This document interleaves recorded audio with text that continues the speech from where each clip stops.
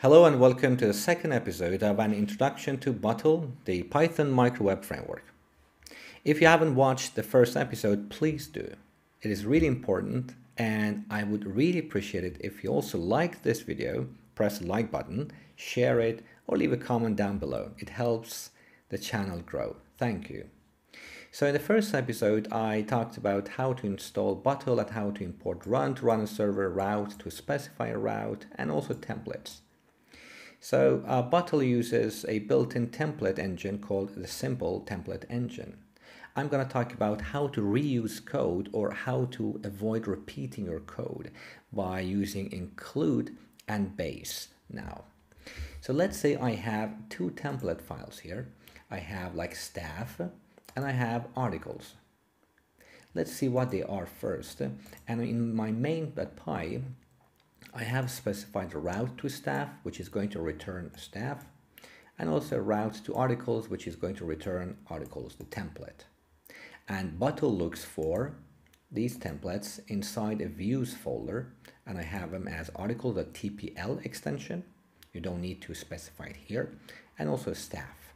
So now I'm going to go back here and let me just refresh, and you can see I have this. There's a table and there's a footer. The same thing for articles. I have articles page and all this information. Nothing special so far. Now, if we look at the code, you see there's a lot of repetition here. We have all this HTML boilerplate up to this part here. Let me put it down, up to the body. And you can see it's the same right here. Exactly the same except this title.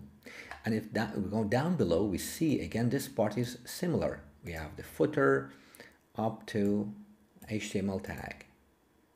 Imagine if we also had a navigation bar or a menu, it would be the same on all these pages. What if we had 100 pages? Would we need to repeat and copy all this code on all of them? Well, no. That's why we are going to use one template as a base, which includes this code and this code. And then we refer to that. So let me show you what I mean. If I go to the views folder and I'm going to create a file, I'm going to call it base.tpl for template. And since the PyCharm doesn't recognize it, I'm going to just say, okay, HTML. Now, let me open it here. So I'm going to copy whatever is repeated up and down. That is from body upwards, like here. I'm going to cut this and put it right here.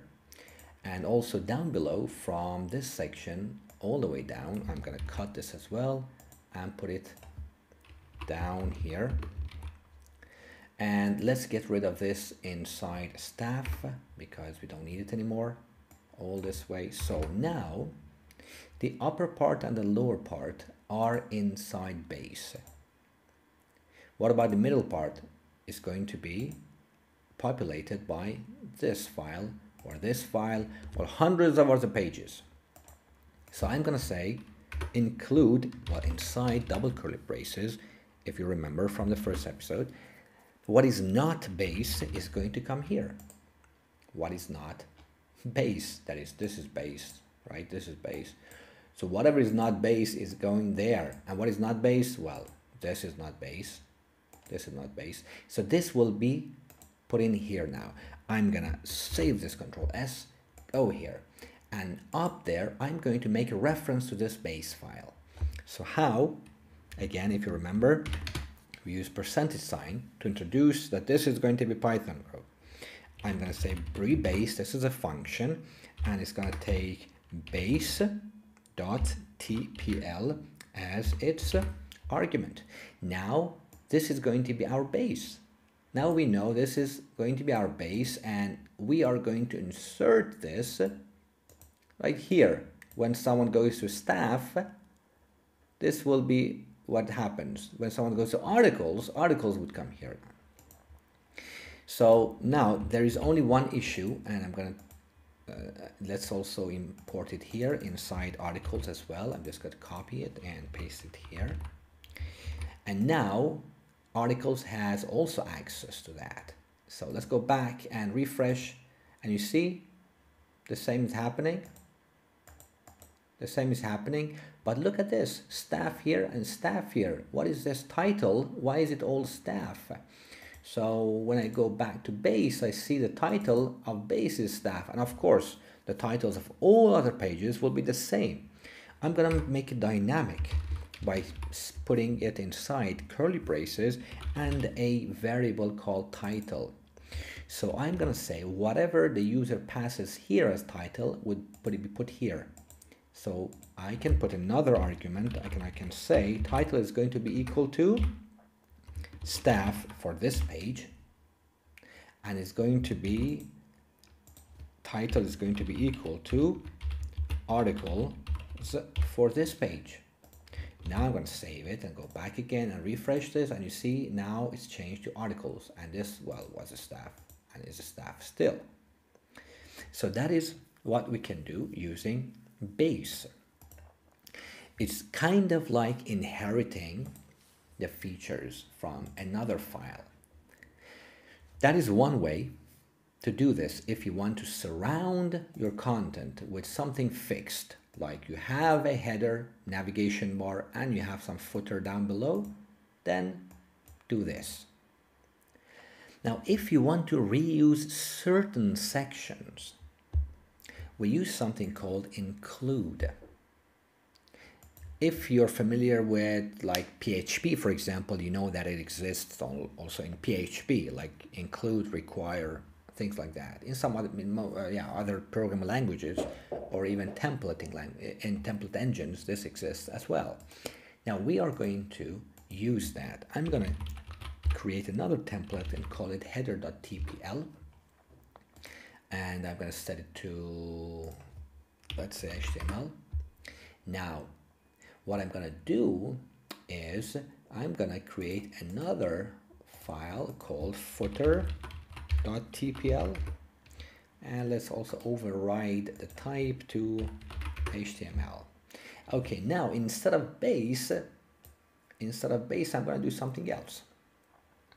I'm going to say this is going to be my header. So I'm going to go to header. This is, this is going to be my header file only. Let's save this. And for footer, this is going to be my footer part. Let's go to footer and put it here and save it. Okay, now I have footer and I have header, two sections. So what I want to do is inside staff, I don't want to use base anymore. I'm going to say, okay, in this part that is above H1, include, %, include header.tpl, and I have also this title is equal to staff for this one, obviously. And down below everything else, I want to include footer. So footer.tpl, right? So I'm going to include these two sections. Now I'm going to do this again with articles as well, but I'm going to comment this base out. And yes, I did it here as well. So now let's do it with footer as well. And go down below. And this is going to be including footer. So I'm going to save them, and go back, and nothing should change. And it does. Footer.tpl not found. Okay, maybe I made a mistake in spelling somewhere. Well, footer, let's see what happened. Footer.tpl. This says footer. Did I save it? Go back and let's see what happens. Oh yeah, it's fine. Okay, so now we have this footer here and header and nothing. Well, yeah, so the same as well. So apparently, yeah, the issue is that this should not be like separate, of course, because it's a function. Okay, now we have everything ready here. Perfect. So the only thing that remains is styling them. I'm going to use my own CSS framework that I created. It's a classless CSS framework, so you just need to use semantic HTML tags, nothing else. No classes whatsoever. I'm going to put a link to it down below in the description.